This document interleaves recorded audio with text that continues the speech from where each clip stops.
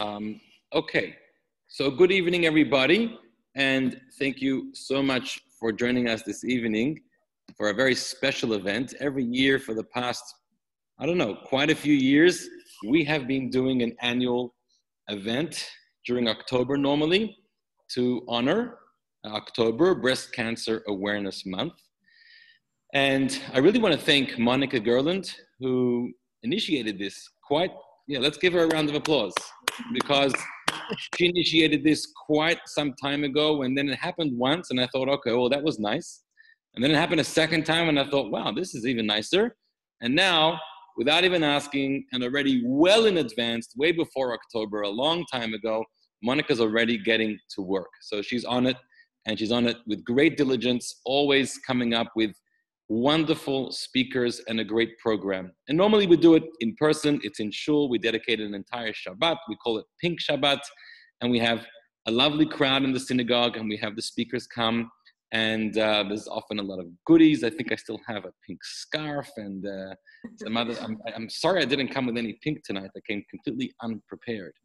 But some of you really came prepared, so I appreciate that. And then we would have a lovely kiddush after, and it was really, really nice. But now times are different, and but we don't cower, we don't retreat, we just pull forward with all our strength that we can. And no matter the situation, this is of incredible importance. All cancer awareness in general, but particularly breast cancer awareness, as we've been learning in the past few years, because there are so many ways that we can help ourselves, and we know both women and men need to be helping themselves with regular checkups, be on top of things, and if we do things the way we're being taught by our medical experts, we can save and spare ourselves a lot of trouble later in life, God forbid.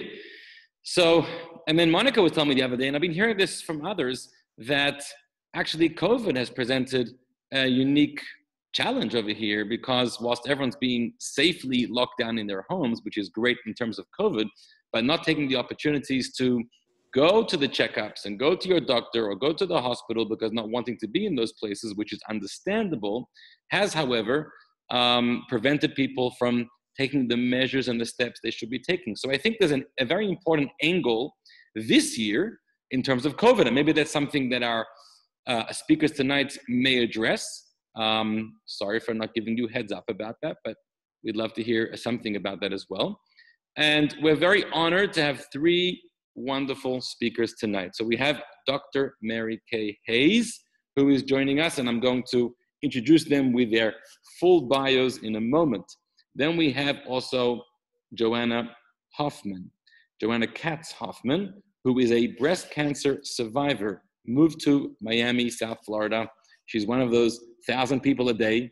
Well, that was 11 years ago. I don't think it was 1,000 people a day back then, but she knows where the good life is. So she came with her family all the way to South Florida.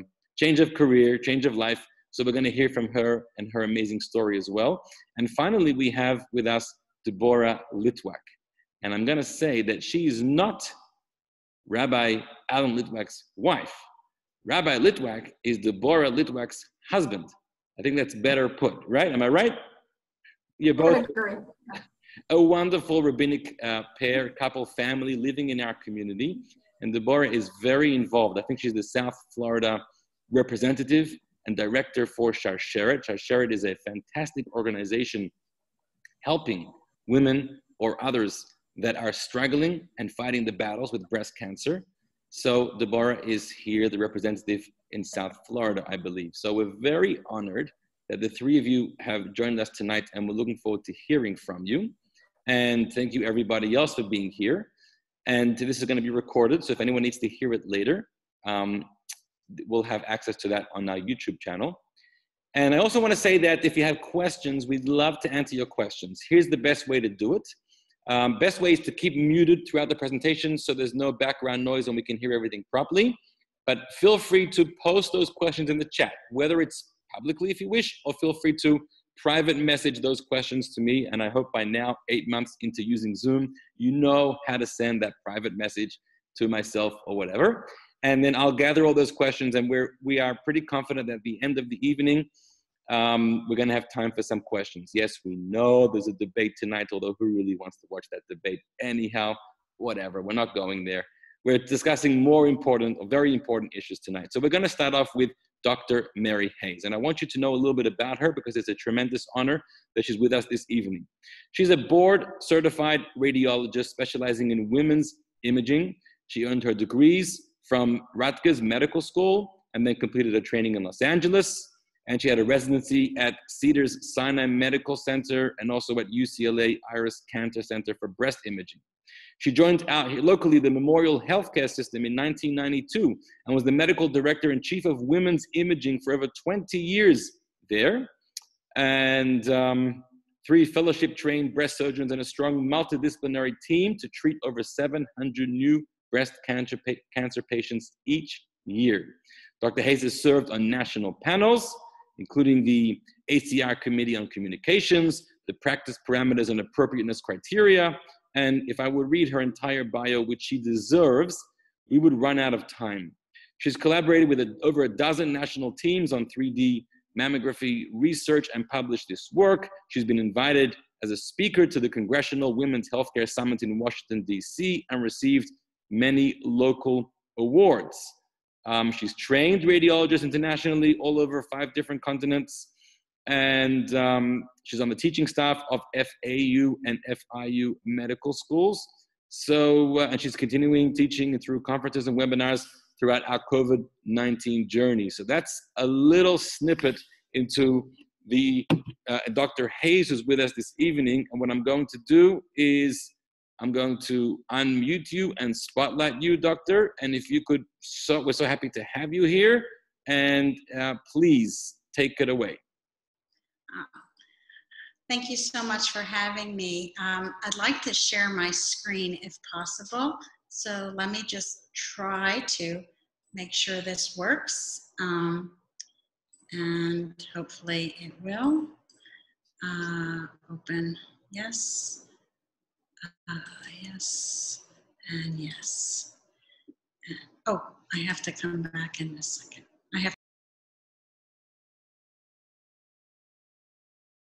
Okay, maybe she got a more important call.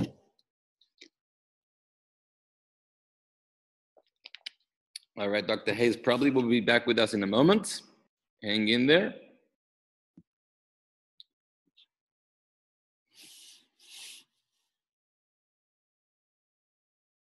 I saw some pictures and somebody sent them out. Yeah. Mm-hmm. Okay, so maybe maybe she got it more. What we'll do then, I'm not sure if she's still with us or we lost her. So maybe we will, for now, is she on the screen there? Let's go over to our next speaker, and that is our breast cancer survivor, JOANNA Hoffman. And as I mentioned earlier, JOANNA is originally from the Philly area. She used to work in the restaurant business. But together with her husband and 2 sons, they moved to Miami Beach in 2011, and now she works in real estate. Her husband is an ICU doctor at Memorial West in Pembroke Pines. And Joe, she likes to be called Joe. Joe was diagnosed with 3C breast cancer 5 months after moving to Miami. And now she's the vice chair of a grassroots breast cancer organization called the Pink Angels, which raises money to help support women who need assistance. So JOANNA, and I'm sure this may not be so easy for you, but we're so glad that you're here with us. It's an honor. And you are unmuted. I'm now spotlighting you, and please tell us your story. Thank you, Rabbi. So as the Rabbi said, I moved to Miami in 2011, and shortly after was diagnosed with a mammogram, which I was 38 years old. So what's interesting about that is that if I did not have a family history, and most Ashkenazi Jews do have a family history, and it's one of the factors that triggers an early mammogram. This was not my first mammogram. It was not detectable by touch. It was only detectable by a mammogram. If I had been diagnosed 5 years earlier, my diagnosis would have been stage 4, which is last stage. They started 3C because they're realizing that women who had their nodes that were inoperable radiated, and with chemo, sometimes we're able to, I wouldn't say cure, but have a chance to not go to stage 4. So it was, for me, a very lucky thing to end up in the memorial system with doctors like Dr. Hayes, who saved my life. And when I finished my active treatment, I wanted to become involved with an organization, and the Pink Angels were the organization that I ended up with very happily, because what we do and what I was brought into was this incredible group of women, Jewish women, Muslim women, Christian women, coming together, who had the luxury of getting through breast cancer without being financially devastated. We wanted to give back to the women of our community that don't have that luxury. It is a very expensive thing to go through. Even with insurance, there's a lot of things that you don't have covered by insurance. The co-pays alone can be astronomical, and we've met so many women who have to choose between sending their children on a class trip, or paying for a wig, or paying for groceries, or paying for their co-pays. And that, for us, was not something we wanted to stand by to watch. So we raise millions of dollars, and we spend it on things that are important to the women in our community. And we ask our doctors and our social workers and our nurses what's important to our patients, and we talk to the patients as well. We put in, for instance, an ice machine, which is strange, in Memorial West's chemo center, because the nurses had to walk 3 rooms away to get ice to put patients' fingers in so they didn't get neuropathy. And we thought, what a waste of time. So we raised money and we bought an ice machine. We do things that aren't typical, but we do whatever is needed of us. My story is that I was in my 30s, and it's lonely being young when you're diagnosed with cancer. It doesn't feel like something you should be dealing with at that point. I had a 5-year-old and a 7-year-old.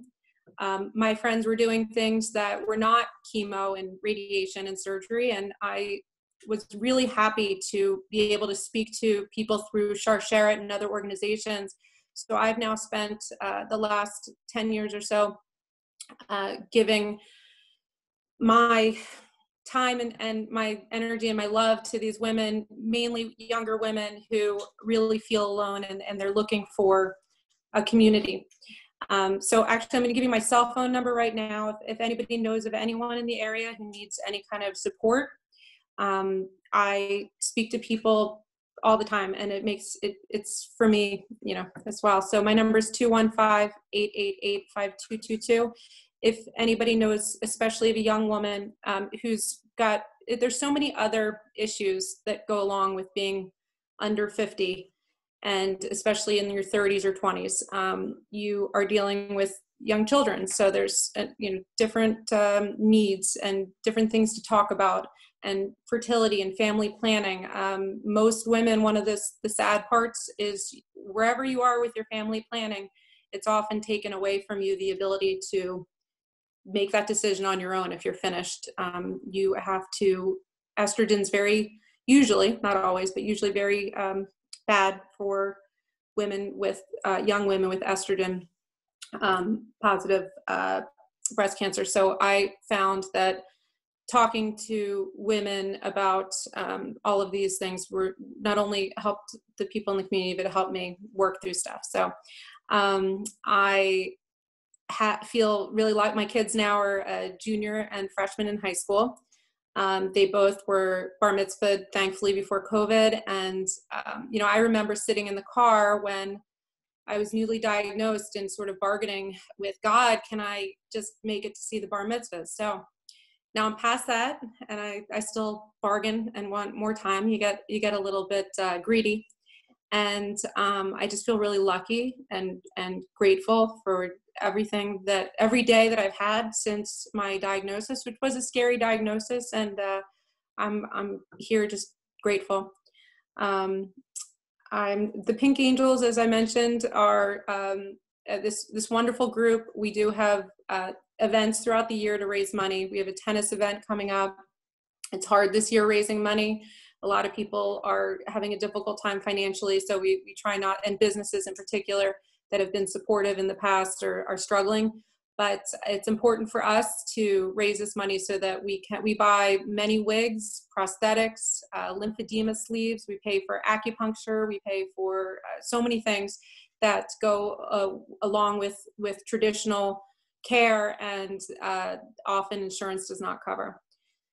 Let's see, I'm open to any questions at the end. I'm so grateful that you asked me to be here. I hope that I get to meet you all in person. This Zoom thing too, it's telling me I don't like my neck. It's been the biggest thing I've learned from Zoom. And I just miss being in the room with people and being able to connect in person. So I do look forward to coming back once we're all together in your synagogue to meet you all. Thank you. Well, wow. Thank you, Joanna, for being so brave and coming up and telling us all about that. And that could not have been easy. I don't want to let you. I don't want to let you off the hook so easily, because Okay. transition to our next speaker. If I can, I'm just going to ask a question. Maybe not an easy one, but if just to get a little deeper into your experience, if we could, what would you say was your hardest experience or darkest moment throughout that part of the journey? And how would you say, if you did, it seems like you did, you got over that particular bump? So the darkest moments, obviously the initial diagnosis was shocking. I was, my husband was working, my kids were in school. It was, I think, a Wednesday, and I went in for my yearly mammogram. My technician, I ended up with an ultrasound, and the technician in the ultrasound, who is still a friend of mine to this day, she's incredible. I just saw her face and I knew right away. Her face was just shocked, and she looked at me and I looked at her and I said, "Tell me." And she said, "I can't, the doctor has to tell you." And I said, just tell me. And she's like, there's something there. And so I had just had a mammo and everything was great. I couldn't understand how things had gone so quickly to when I met with the doctor. It was very serious, and I was told very quickly that I had to cancel a vacation the following week. I had to start chemo right away. And so I think it was what I tell women all the time when I'm speaking to them early on is that until you have a plan, it's the scariest, worst part, because you're just floating. You have no real base, no foundation, and until you have a plan, everything is scary and up in the air. And once you're with your team of doctors and they're making a plan for you, you feel cared for and you feel like there's something happening. But I would say the first 4 or 5 days of my diagnosis, when I was just told it's bad, I mean, weirdly, it was not detectable. I'd been to the gynecologist the week before, and it was not detectable by an exam by the gynecologist. My lymph nodes in my left armpit it ended up after chemo, 32 still had cancer. So I had to have, I had a lot of chemo. I had 2 surgeries. And I had a lot of radiation, and so it was a long process. And then I had to have my ovaries out. That's the other part that is not talked about a lot for young women. I was in my 30s, as I mentioned, and they don't know. They go back and forth. Is soy good for you? Is soy bad for you? Is alcohol? What's all the different things?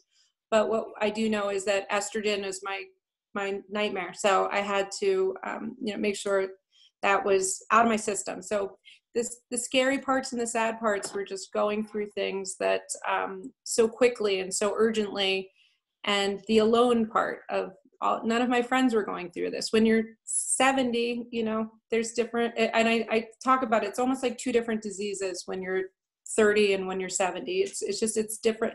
It's a different, the cancer cells move very quickly when you're young as well. They duplicate like crazy. So the good thing is chemo works really well usually when you're young, because of that, the cancer cells gobble up the chemo.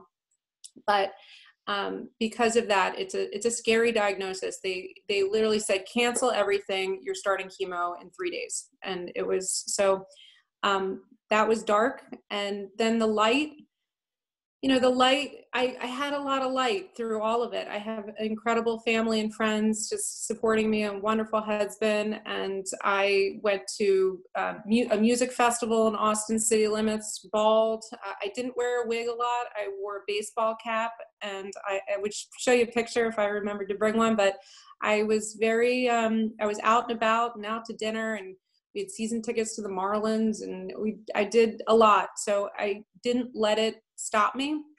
And I just wanted to live every moment, because it was not clear what the future was. So that's the gift part of it, is I've been able to live my life as fully as I possibly can, because I know how fleeting everything can be.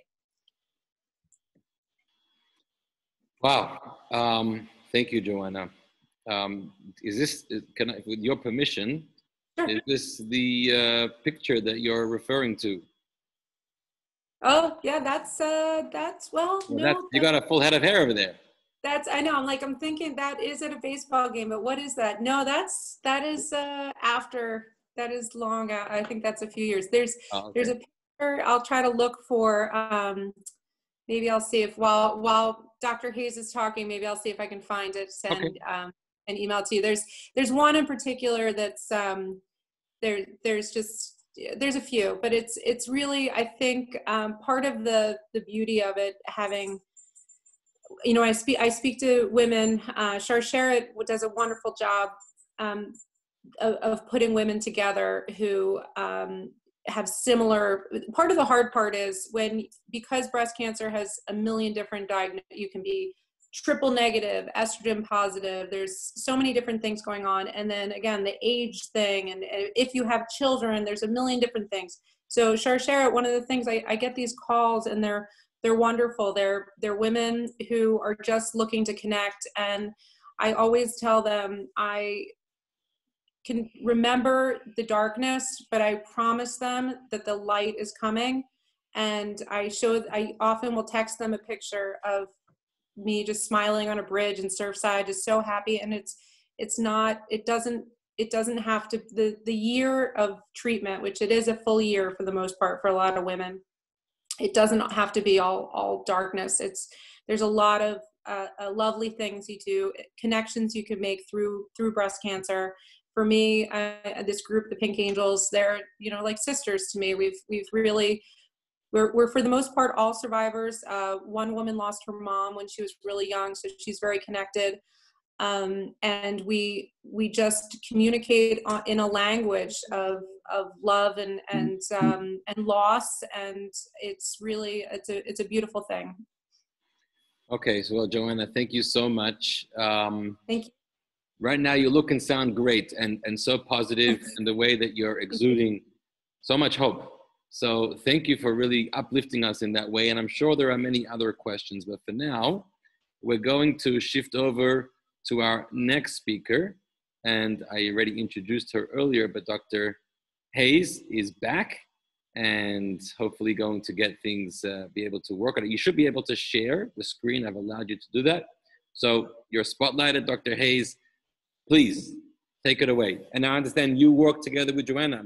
That's what Joanna mentioned in her talk. So yes. Sorry about this, Nepo. I'm going to try to share my screen. If I can't, I'll just talk. But I'm a radiologist, so I live and breathe in pictures. So I'll give this a try one more time. So let's see. Can you see any part of my screen? yeah, we see the slide very well. Okay, terrific. So as Joanna said, breast cancer is, it's pretty much non-denominational, and it affects women of many ages. At Memorial, you mentioned that we see and treat about 700 new breast cancer patients each year.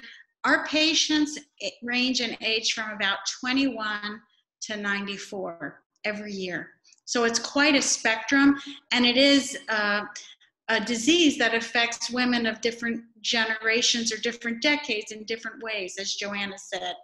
And I always want to try to explain to women that Your neighbor's breast cancer is not your breast cancer. Breast cancer comes in flavors, sort of like Baskin Robbins. When you go for ice cream, everything is not vanilla. So share and keep people around you that are helpful, but don't assume if someone has a bad story that that's your story, because everyone has their own personal journey, and you should surround yourself with people that are helpful.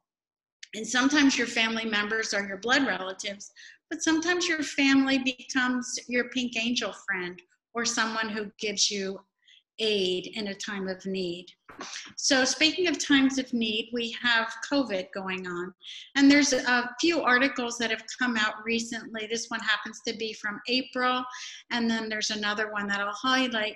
But basically, the breast community has been trying to figure out what is the best way to triage or prioritize our breast cancer patients during this COVID time. It's unusual, and we have to try to figure out what's the best thing to do. So this is another article that just came out this month, but basically, as breast cancer specialists, our goal is to take care of the patients within a multidisciplinary team and provide them the best, highest level of care in the safest way possible. And so now we have to adapt and allocate resources and make sure we triage these patients to come in when it's the safest for them. Initially, we paused all routine screening studies, and we even paused the patients that were planning surgery because it wasn't as safe for them as waiting. So we've done some watchful waiting, and there are scenarios now that have been developed in multidisciplinary teams to figure out who is an urgent patient, who's a high priority, who's medium priority, who's low priority. And so we talk about we can't identify every single patient, but we try to put them in significant groups. So sometimes down here, if it's a low priority patient, we might suspend routine screening, or we might only screen mutation carriers. We would work up the chain, and we start with the most urgent patients, and we work our way down to the least urgent patients. All patients are important, but some people have to be moved to the front of the line based on the disease that they present with.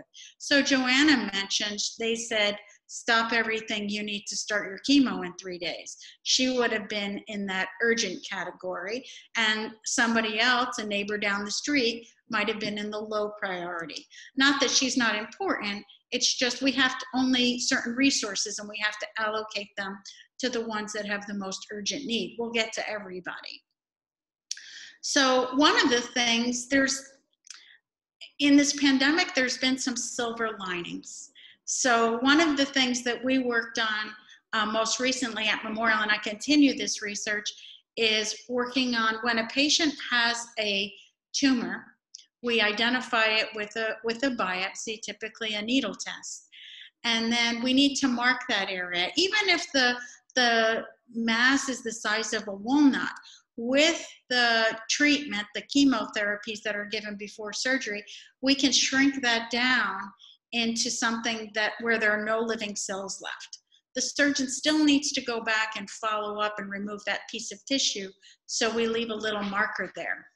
And it's really important, the surgeon needs to know that that marker is in the best place, because the breast tissue here, it's just a mound of breast tissue. I call them little milk factories here in blue. And then it's surrounded by a nice, gentle layer of fat in the front and in behind. And what's holding it all together are these little ligaments. They're called Cooper's ligaments, but think of them like a puppeteer's string. So when the surgeon comes in and starts to move down and try to remove the area of interest, he or she has to cut through these strings, and everything shifts in the process. So the surgeon needs to be able to find that spot exactly. That's the research that we've been working on. So we put these little chips in that are maybe the size of a half a grain of rice. We put these little markers in. Some of them are inert. They don't do anything. They don't have any activity. But the newer ones that we put in are, I call them disruptive technology. So we've gone from these old-fashioned wire phones, and we've gone to these new watches that do multiple tricks. And that's what we've been working on, is getting these new smaller devices to work with women in the Department of Radiology that can help our surgeon.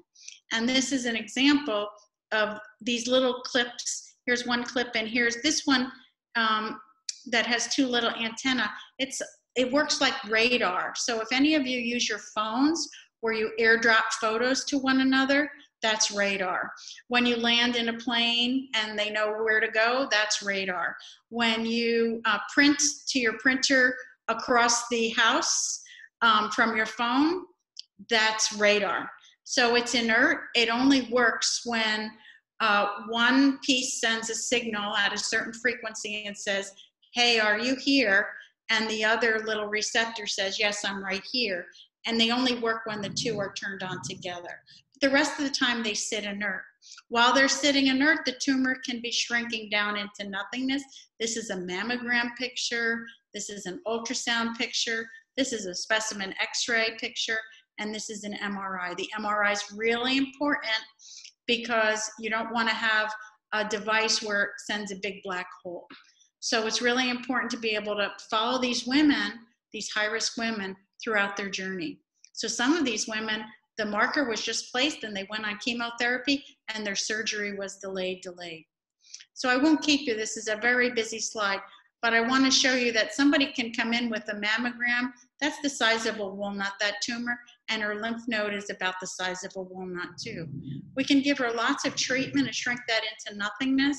And in the end, this is her post-operative actual picture. Her post-operative scar is right here, 13 days after surgery, and this is her armpit. So breast surgery doesn't have to be that disfiguring surgery that many of us remember from our mothers or our grandmothers. It can be cosmetically very normalizing. And this is her with her mammogram in January. You can see there's a difference, but not too much. And she can go on and have routine mammograms. And it's a way for women to move on with their lives, feeling whole, not with a daily memory of some disfiguring scar. So those are the things we work on. COVID has presented some unique opportunities to us, and we do triage patients, but we also provide these little chips, these little markers for patients so that we can do a better job each step of the way. And each of these COVID, whatever it is, COVID or whatever, it's a challenge in our journey, and we walk hand in hand with our patients together. So thanks for listening, and I'll take questions at the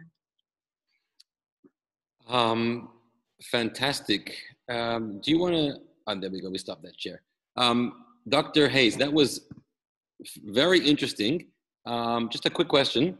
So that chip, two questions actually. That chip, is that something that was invented here in South Florida by your team? That chip, actually, the chip was invented by a handy husband who was looking for wall studs to hang a picture. And he was using that little device of where's the wall stud? It's like something you buy in Home Depot. And he said, oh, if I can do this in a wall, then I can bring this to the lab and we could do this for body parts.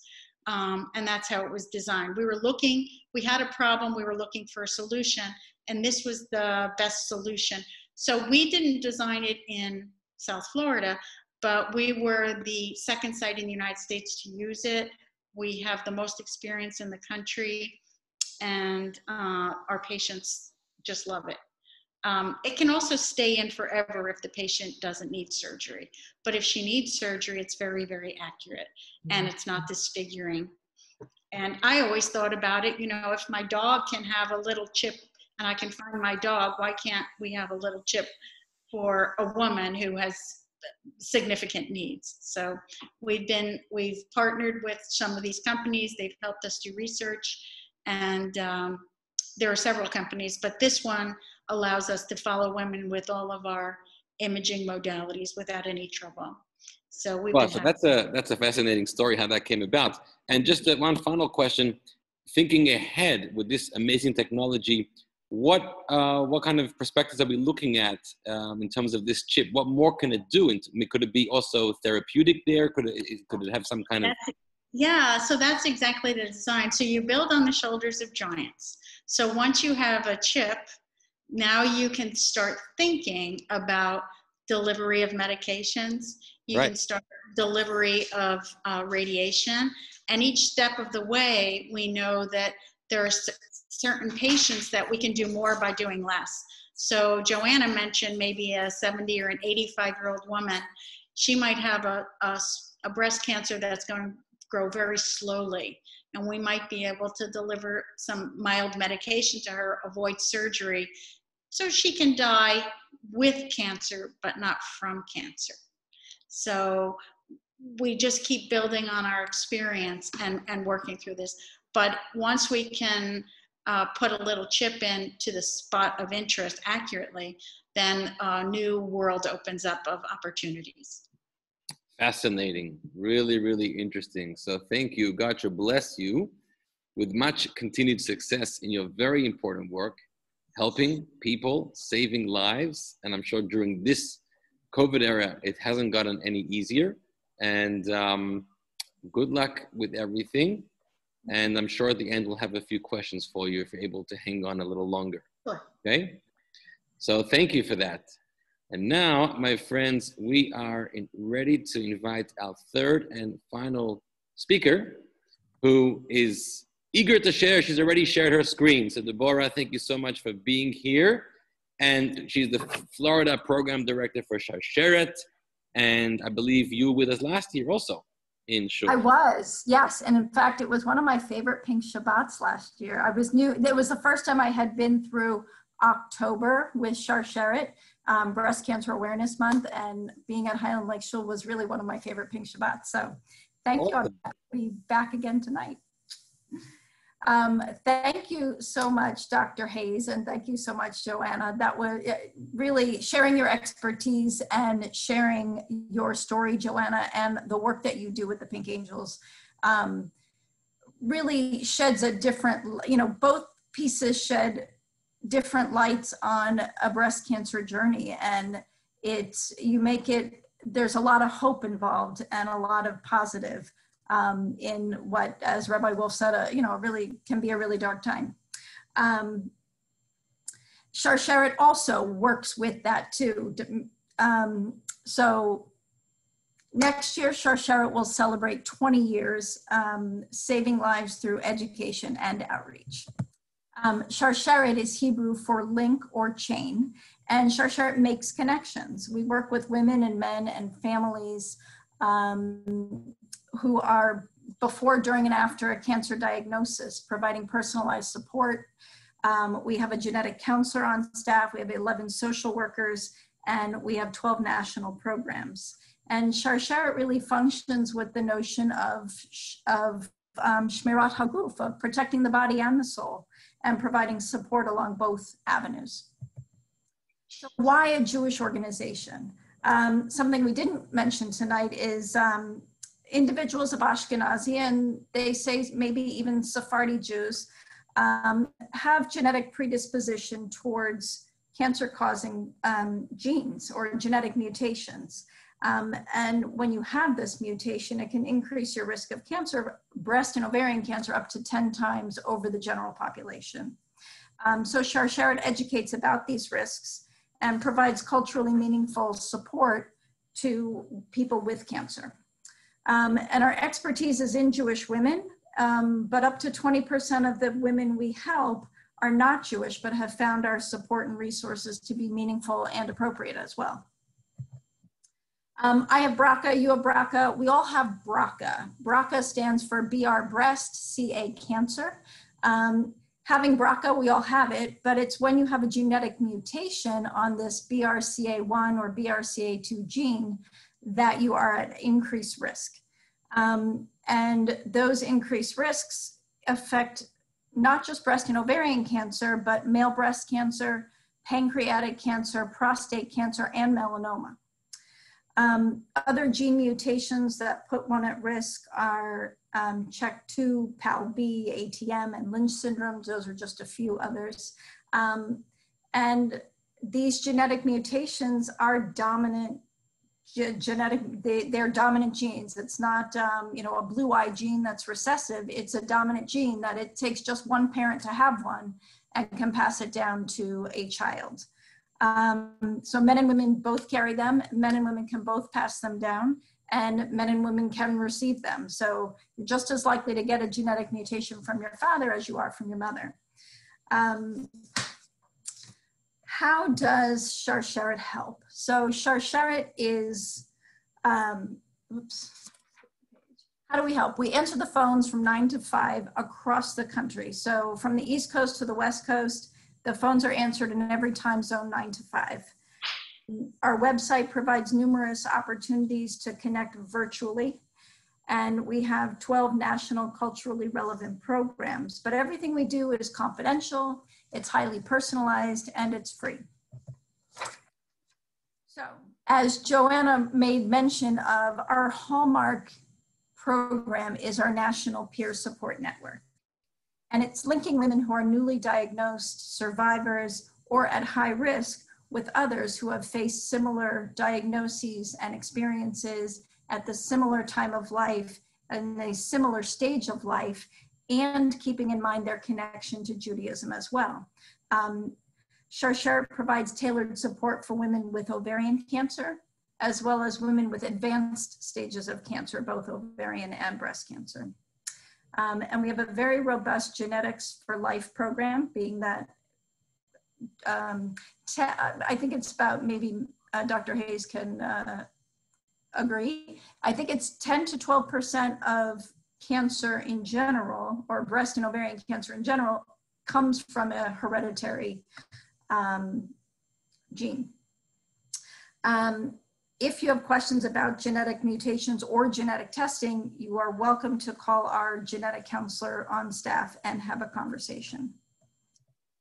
In outreach, which is what I do, planning programs like this, we have support partner organizations like Highland Lake Shul, like Monica Gerlin, who does it every year. Thank you, thank you. Committed to programming throughout the year as well as every October. We have a collection of digital and print resources available on our website, digging deeper into topics like Your Jewish Genes or Thriving Again or clinical trials in a new age. We have active campus partnerships with Alpha Epsilon Phi sorority, with Chabad on campus, with Hillel International. A lot of the schools in Florida are active on all three of those pieces. And it's really wonderful to be working with college kids who are raising awareness, raising funds, and really bringing the work of Sharsheret to their peers. And we often hear, oh, you know what? When they call Sharsheret, oh, I heard about Sharsheret from my daughter's college kid, or my friend's college kid, or my daughter came home from college and told me about this organization. For several years, Sharsheret has been at the forefront offering 4 national webinars a year. Since March, we basically have offered them weekly, or if not more than once a week in the very beginning, including updates on COVID and cancer. Most recently, we had one on Monday night with a few doctors on creating a personal screening plan. And all of the recordings sit on our website as well and are accessible. So research shows that addressing a woman's non-medical needs, like Joanna was speaking about, addressing non-medical needs when facing cancer results in better outcomes for individuals. We support the family and the caregivers through our Family Focus program. One of our favorite programs is the Busy Box program, which is for a mom with young kids who has to go through treatment. It's a box of toys for the kids in the house, a 4-year-old boy, a 10-year-old girl, things that they can turn to, pull out when mom needs a rest or when she's going in for treatment. And it includes a book on how to talk to your kids about cancer. Our Thriving Again program is about defining survivorship, what that means for each individual. As Joe said, you know, every day is a gift, and defining what it means to have come through this is something that our Thriving Again program addresses. Provides cookbook, provides a pedometer and exercise bands and tips for healthy living again. And our Best Face Forward program addresses the cosmetic side effects. And there's all kinds of good things that come in this box.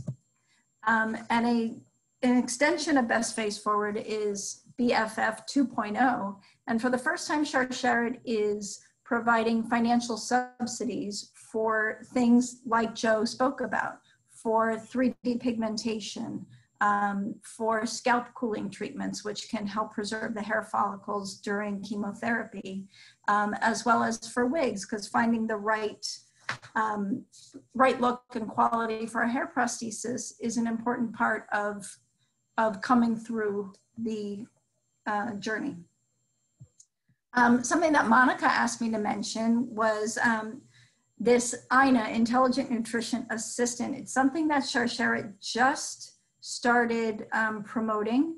We're responsive to those we help, and people in survivorship said they are really focused on healthy living and nutrition. So this is an intelligent nutrition assistant, and really through your phone, you can get personalized 24/7 nutrition tips at your fingertips. And it's based on experienced cancer professionals putting it together, and it's safe and secure, and it's part of what Sharsheret offers. So remember, Sharsheret is here for you before, after, during a cancer journey, to talk about genetics, to talk about family history. We are where you are at any stage in your cancer journey or in a cancer journey, and wherever you are in the US, and sometimes in Canada and in Israel too. So if you have your phones, you can like us on Facebook. We're very active on social media, like us on Twitter and follow us on Instagram. When you need us, we will answer the call and provide the services that you are looking for. Thank you. Okay, thank you, Deborah. Wow, yeah. That was very informative in the short amount of time that we had over here tonight. So thank you for sharing that. A lot of information. So Sharsheret seems to be doing fantastic work and helping so many people. We have a couple minutes left, a few minutes, and I want to encourage anyone that's joining us here. Do you have any questions that you'd like to post, whether it's for any of the speakers in particular, or a question that some of our speakers can address? Would someone like to share a question? Yes, Deborah has a question. Take it away. I have a question for Dr. Hayes. The clips that you're talking about, are those the same type of clip that is like used as a marker for where radiation goes, or it's a clip that's going in and actually providing medication or treatment? The clip that radiation uses is actually made of gold. So that's a small chip of gold, and it's because their equipment needs to be able to find a specific density. So they have a little, it's called the fiducial, it's a fancy name for a chip, and they use a little gold-based fiducial. When we put routine clips in for any biopsy, say we think it's benign, but we're not sure, it's usually an inert chip. The price is quite different. So a little chip that we put in for maybe a fibroadenoma, but we just need to mark it, that will cost somewhere from $50 to $75. The special chip that we put in that I showed you that has the radar detection, that chip will cost closer to $450. So there's a big price point difference. But if you look at the big picture, and Joanna mentioned the co-pays and coming back for all these appointments, when we put the chip in that has the radar device, it's one-stop shopping, you're one and done. So in other words, you get the biopsy, you get the marker, you don't have to come back for more needle sticks, a localization for surgery. So it's all wrapped up. So you might pay a little bit more because it's a multi-purpose device, sort of like your Apple Watch. It does more than just one thing. Hopefully it will do more. These devices, whatever, we like a little competition. So we like them to compete and build on each other's successes. So we hope that that's the case. But right now, good question. Radiation uses one type, which is gold. We use another type, usually titanium stainless steel, and the one in the middle, which is more one-stop shop, that is something called nitinol, which is sort of like a little stainless steel. It's what all the guide wires and all the cardiac devices, any of the heart devices are made of nitinol. So it's very, very sturdy and durable. So right now they're made of different materials. Thank you, Dr. Hayes. Anyone else have a question?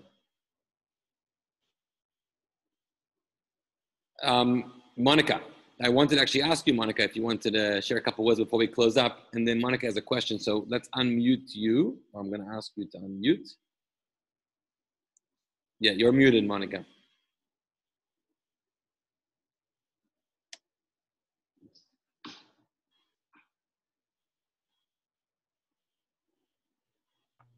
Yeah, does that work?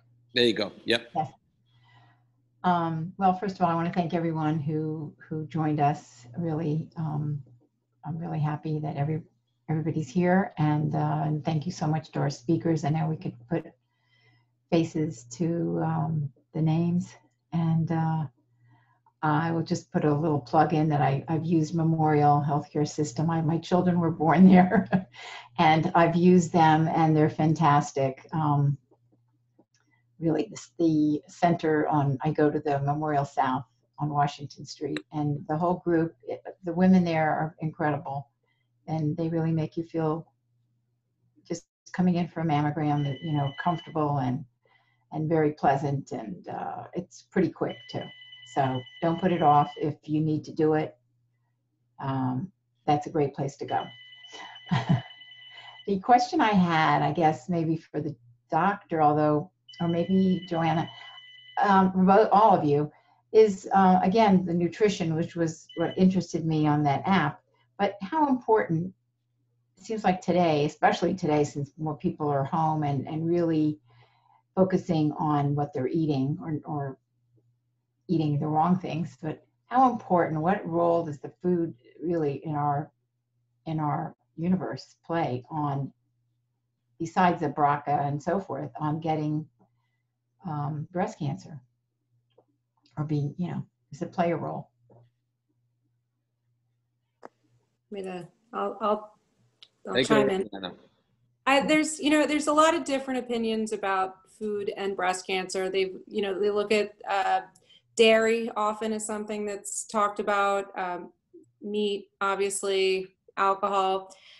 I wrote a blog when I was going through treatment, and I talked a lot about, there's a lot of shaming that goes on around cancer in general, and that people, as a defense mechanism, they tend to want to protect themselves. So if they don't eat dairy, then they won't get breast cancer. So they'll say, oh, I saw her eating ice cream the other day, of course she got, so there's too much, in my opinion, of course, that goes into it. Of course, eat healthy, eat the healthiest you can for a million different reasons. Heart, cancer, diabetes, there's a million. You'll feel better when you eat better, but I don't believe there's these magic things that you can do. And I think so much of it is genetic, so much of it's environmental. And of course, food is a component, but my long answer is that eat what makes sense to you, because next week they'll tell you asparagus is terrible and don't eat it. And then a month later, it's the best thing, eat only asparagus. So I just believe in doing the best you can and what makes you feel good, and that's the right thing. Thank you, Joanna. Anyone else want to add something, doctor, to that? Thank you. I agree with Joanna. If people want to think about nutrition, one of the things they can look at is some of the blue zones around the world where they have a high rate of people living over 100 years.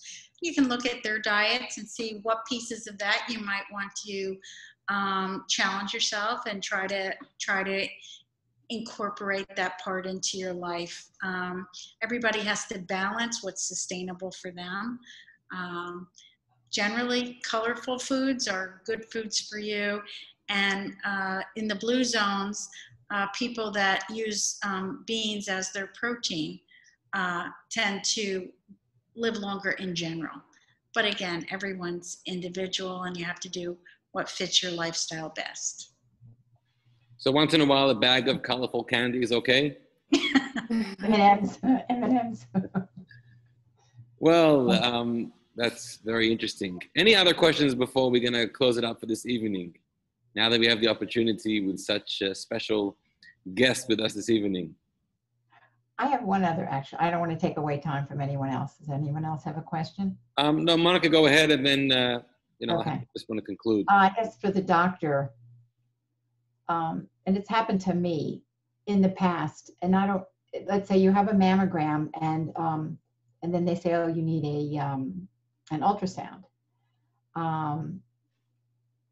It doesn't happen every time, but is it a better idea that if you've had that in the past that you ask the doctor to say, I want to write a script for a mammogram as well as an ultrasound, even though you've had regular mammos? Oh, thanks. So some people, again, Joanna mentioned the copays and the insurance issues.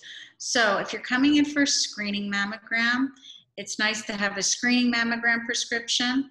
And then in case you need the ultrasound, separate prescription for the ultrasound. Some people like to come in during promotional time. So maybe a mammogram is only, I don't know, $50 or $90, whatever the promo is. It's usually in October and May. So some people like to pay cash for that, get that study done, and then use their insurance for their ultrasound. So we try to provide people lots of options.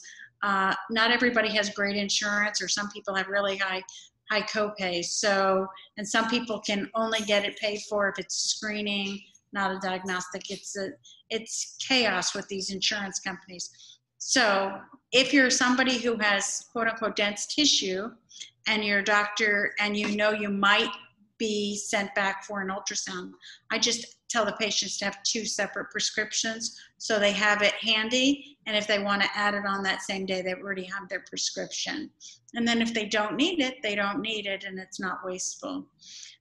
If you talked about some of the people that have genetic abnormalities like the BRCA genes, the high-risk women, those patients typically, everyone always gets a questionnaire when they come in, and if the women have a greater than 20 or 25% lifetime likelihood, they'll get it recommended for an MRI. Ideally, we try to schedule the MRI 6 months off cycle to the mammogram. But if any one study is the most sensitive and the most relevant, it's the MRI. So for women that have, because of COVID, missed some studies, they have to figure out when to jump back in. So if they've missed things, they need to catch up. So they might need to get their mammogram and MRI together. And the ultrasound is always supplementary to be used in your back pocket if you need it. But the MRI is better than the ultrasound. Oh, really? Okay, thank you. All right, and if I can piggyback on what Dr. Hayes said, we are doing the $50 mammos at Memorial till November 15th, which is extended this year because of COVID. Please tell anyone that is putting it off because their copay is high or they don't have insurance. It's $50 for the mammo, and I believe $99 with an ultrasound. So spread the word, and it's till November 15th this year, which is great. Amazing. Okay, well, thank you for that. Very helpful information. And everyone who needs to take opportunity should take up that opportunity. I want to just share finally, first of all, thanking Monica once again. This has been a very special evening. Thanking Dr. Hayes. We know you're very busy. Everyone's very busy, but thank you for joining us. And Joanna, so special to hear your story and to get to meet you. Hopefully we'll get to meet you in person very soon. And thank you, Deborah, for sharing all of your special work and on behalf of Shasheret here in Florida. And, you know, I we believe in treating a body holistically. So of course we have to deal with certain illnesses and diseases, but more importantly, and this has come up tonight as well, to see what else is going on in the body, in the person's life, in their mind, in their heart, in their spirit. And I really appreciated what you shared, Deborah, about Shasheret, which is serving a need, particularly in the Jewish community, because a very powerful strength in the Jewish community is just that, is community. And I mean, that exists in other places as well, but in Judaism, we have a very strong emphasis and a wonderful display of that. And the support of community, like you have that peer-to-peer program. Well, you know, back in BC, before COVID times, we had these programs every day or every week where you could come to a synagogue and really find friends, connect with friends, talk with each other, share lives. And so I want to end off with this kind of recommendation to myself and to everybody, and maybe the doctor or someone else has something some input over here, is, and for those of us that thank God are healthy and haven't caught such diseases, and please God will never catch such diseases, and those who have caught it will have recovered and will stay recovering forever, is to think about how to create sustained health of body, very important, like the foods and the exercise that we've spoken about tonight, but also health of mind and health of spirit and health of spiritual life. And all these things work together in a fascinating way. And the more we strengthen all of these pieces in our lives, our social lives, our spiritual lives, our mental strength, the things that we're reading, things we're thinking about, how we're thinking. We're in a period of time right now that if you just put on your social media or the news, there is so much toxic garbage going on out there. And it's so easy to get drawn into it. And all of a sudden it's 2:30 in the morning and you're like, what did I just do? How did I pollute my mind with such silliness? And staying up to date with the news is important, but you've got to know what you should be reading and what's important and what's not. And so we should focus on that. Our physical health is really important. Like we've seen in COVID, some people have lost tremendous amounts of weight. Some people have gained tremendous amounts of weight. So everybody's dealing with that differently. But a blessing to us all, a prayer to God that with our efforts, because God is our partner, so we're in it as well, with our efforts of living healthy lives. And the main thing is to be able to deal with preventative medicine. So we want to be able to prevent anything coming our way. And now in this period of time, additional measures of protecting ourselves from the virus and other such things going around. And God should bless us to be healthy and eat lots of beans. Now I learned that tonight because I want to live till 172. So I'm going to be telling my wife about that, beans. And thank you again to everybody for joining us. And maybe you want to unmute yourself and thank our speakers and Monica yourselves. Feel free to go ahead and do that. And this will be available on YouTube tomorrow if you want to get back to it or share it with somebody. And I'm so happy that we could do this. And I hope you enjoy the rest of your evening. Good luck, everybody. Thank you. Thank you, everybody. Thank you. Thank you. Thanks for joining. I really Good job, Mom. appreciate it. Thank you. I really appreciate it. Hopefully next year, God willing, we'll be in person. Amen. Amen. Thank All you. right. Thanks. Thank you. All right. Bye, Good night, Joanna. everybody.